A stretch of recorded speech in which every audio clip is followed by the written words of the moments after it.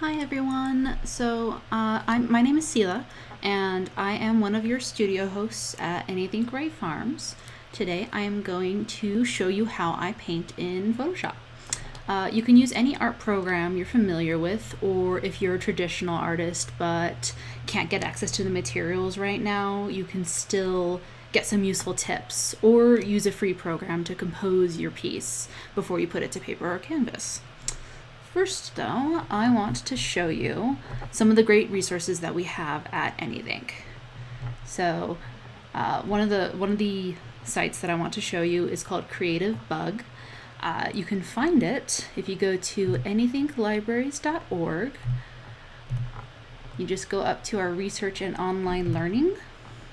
We're going to scroll down to Creative Bug right here, and it's a great resource to show you all different kinds of art classes, craft classes. Just needs your library card. It does have some classes on Photoshop as well, and I would just highly recommend using all of our resources for sure, but this one is particularly good for some at-home crafts. So to get started with Photoshop, what I'm going to use is a Wacom drawing tablet. It connects to the computer, and I can just use it as a drawing surface. You can also use a mouse. A lot of good artists out there have made some really lovely pieces of work with just a mouse and a lot of patience. So what I'm gonna do is demonstrate a still life using some fruit that I picked up from the grocery store. Remember to wash your fruit and wash your hands for 20 seconds under warm water. And what I'm gonna do, we're gonna go over a black plum, mostly because I just love this shade of red right here. It's just such a lovely hue, and I'm excited to get started. Okay, so we're in Photoshop, and as you can see, I've taken a photo of the plum that I'm gonna be working on. I have it, both the photo reference and the live image as well. Photo references are great, but seeing things live really helps you to better understand a three-dimensional shape that you're going to translate into the second dimension, drawing it, painting it, so on and so forth. So when you're starting out, you usually want to work with simpler shapes. If you're new to art, simpler is the better way to go. If you do go too complicated, you're going to frustrate yourself, especially when you're working with a new program like Photoshop. But don't worry, if you're a Photoshop newbie, I'm only going to go into some really basic stuff.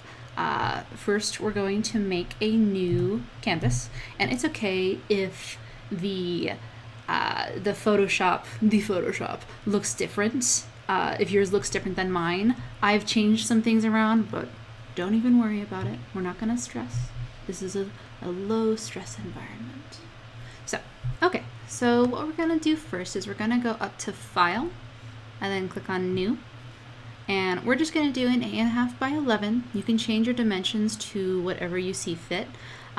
We mostly just want to make sure that our resolution is at least at 300 and that our color mode is in RGB. And then we're just gonna go ahead and hit OK. I'm gonna hit cancel because I already made a canvas for us. And here we are. So the first thing that we're gonna do is you're gonna be down in layers, which your layer panel might be somewhere else than mine is. That's totally fine. But we're gonna start with our layers. We don't ever want to draw on this background layer. We're gonna leave that alone. So we're gonna go down to this little new page icon, and we're gonna create a new layer. So now we have our layer, and we're on a black color right over here. You can change your colors to whatever you see fit. We're gonna stick with black though. So I'm gonna start drawing, and as you see, these brushstrokes are they're large, they're clunky, they're no fun. We don't want that. So the way to change that is you're gonna go up here, and what this little button is gonna do is it allows you to taper based on the pressure that you're putting on your pen. But that just does your basic tapering. We also want to change the opacity of what pressure we're using. So we're gonna go up to this little button, which allows you to use pressure for opacity as well. So you can see we have this really nice dark to light, light to dark going on, as you would with a traditional art medium. We're going to delete those. And by the way, we're on the brush tool. We're on a hard brush, but you can also do a soft brush, which is kind of like an airbrush kind of effect going on, which I would usually use for shadows, for lighter in pressure, softer colors, softer lighting, that kind of stuff. So we're going to take our layer and we're going to start doing some sketches. I'm going to go back to my hard brush, and we've got our photo right here. And what I'm going to do is I'm going to make my brush size a little smaller using the bracket keys on my keyboard. So you can do small brush, large brush, big brush, whatsoever. But we're going to stick pretty small. And we're just going to work on our photo or work on our live fruit.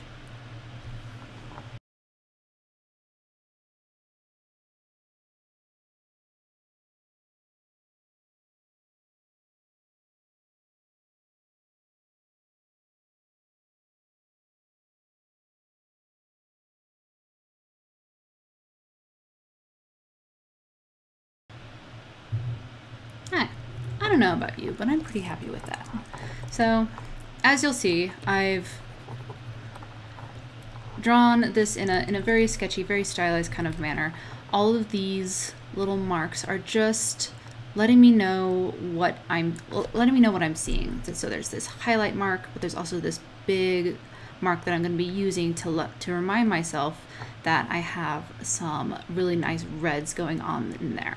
I've also let myself know where the direction of the sun is, where the direction of the lighting source is, and provided a little bit of a shadow. So now we can just go right into the painting, and you can put yourself put a horizontal surface, a table surface behind your picture if you so desire it. I could do it. Let's go ahead and I'm just gonna move this up a little further, and we're gonna be working on top of our sketch layer because we want this kind of painterly effect. So I'm gonna make a new layer. We're gonna leave it on top of this sketch layer.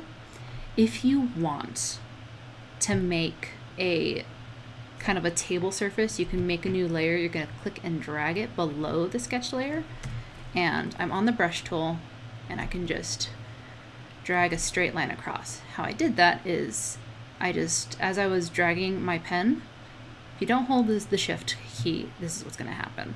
If you hold shift, it'll go straight down. And then we'll just erase the table from behind it. I think that's a little high, so I'm just gonna scoot it on down a little bit. And then I'm using a lot of shortcut keys. It makes working with programs faster. So E for eraser, B as in boy for brush, those kinds of things. So now we're gonna get into the color theory, which is one of my favorites.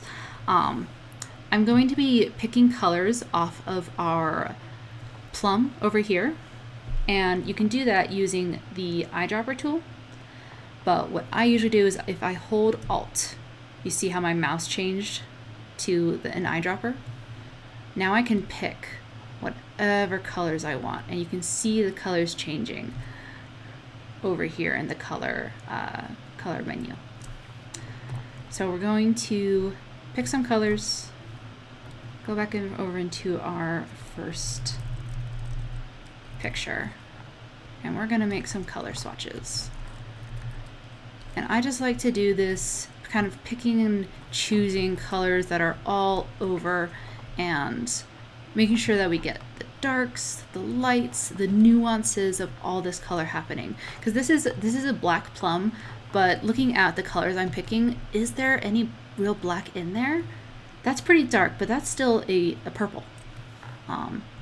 So you also want to try having just some fun with your colors. You want to romanticize your colors a little bit to make them organic and make them just lovely. You could also not pick any of these colors. You could do a green plum, or just have fun with the values and with the hues.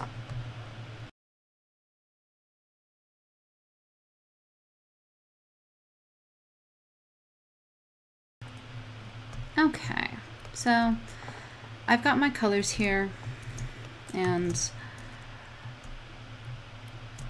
I didn't pick all the colors of the plum because we're not going for a photorealism look. We're going to go for some painterly things going on. So what we're going to do now that we have our nice color swatches, and we're not going to use all these colors, we're just going to pick and choose and paint them on our little plum here and work with it going forward. So what I would start with is we're going to make a new layer. We're going to label this one painting.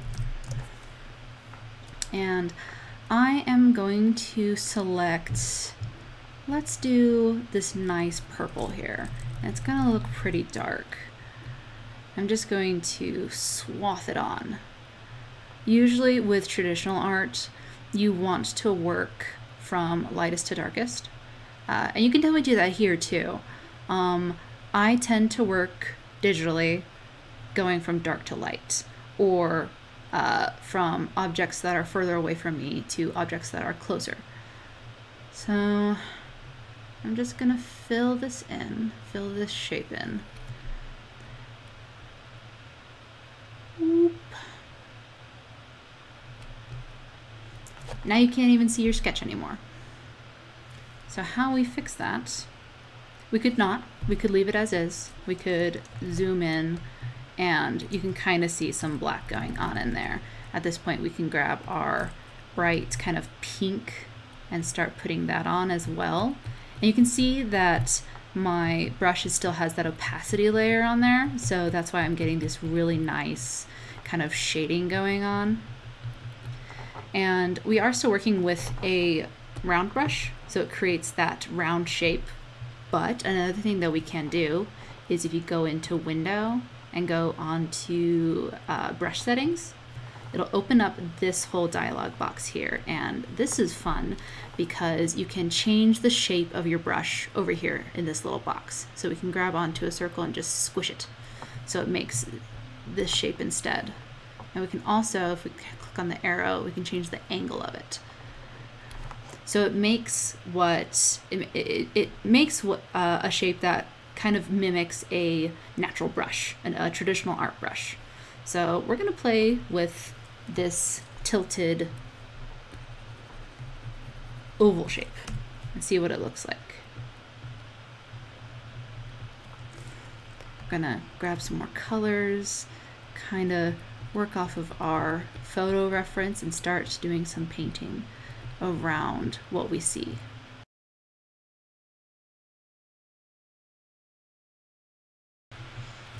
So what I'm doing as I'm painting is that our colors that we've picked in the swatch here, they're starting to get mixed.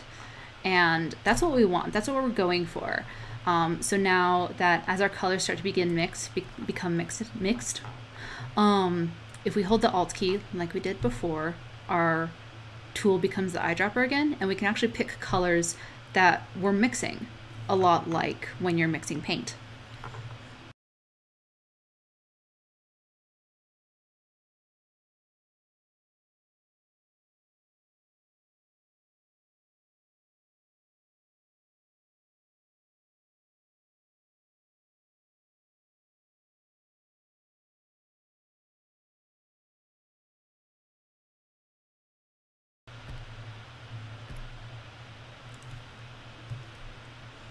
So what I'm doing is I'm turning off our sketch layer just to take a look and see what I'm doing.